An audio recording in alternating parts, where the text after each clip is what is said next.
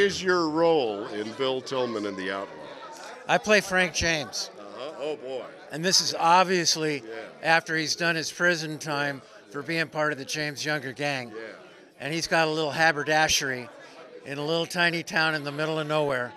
And he gets swept up by Cole Younger into coming up with a scheme. I don't want to spoil the film. Yeah, but I got to tell you, I love the twinkle in your eye when you talk about that. Don't believe a word he says. He's an outlaw.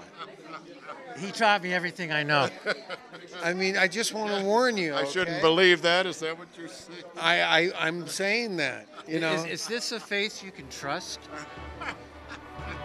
I think not.